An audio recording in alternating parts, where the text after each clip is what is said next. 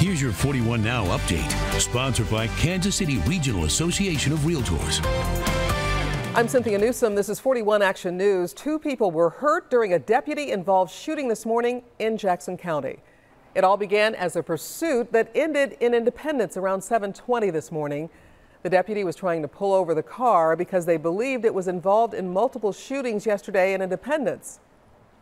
A Jackson County deputy shot a person during the incident. The interim Jackson County sheriff said they did find a weapon in the suspect's car. Independence police have led on this investigation since they were not involved in the shooting. All right, crews started today tearing down the water slide in KCK where a 10-year-old boy was killed 2 years ago. Caleb Schwab suffered massive injuries and died after riding the Verut water slide at Schlitterbahn in August 2016. A Schlitterbahn executive did not know how long it will take to dismantle the water slide. Well, a local gymnast delivered a stunning balance beam routine at the World Championships this morning and is now a world champion. Kara Eaker is from Grain Valley. She's on the U.S. women's team that just finished competing in Qatar this morning. Olympian Simone Biles was also on the team. Eaker competed in balance beam in the finals. Eaker got a 14.333 on her routine.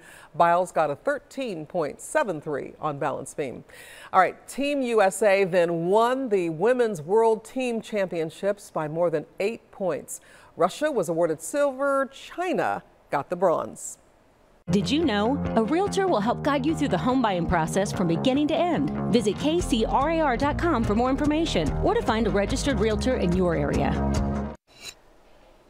I'm meteorologist Jeff Penner in the 41 Action Weather Center. 59 at 3 p.m. Showers and drizzle will be likely with slowly falling temperatures from the 60s as a cold front moves through the area. 55 at 7 p.m. Showers and drizzle around, but shifting off to the southeast. And even by midnight, 51, mostly cloudy, a few showers. Not that strong of a front, still around 50 at midnight. A few showers during the day on Halloween, but trick-or-treating right now still looks cool and dry with 45 to 50 degrees. You can get your news and weather anytime on KSHB.com.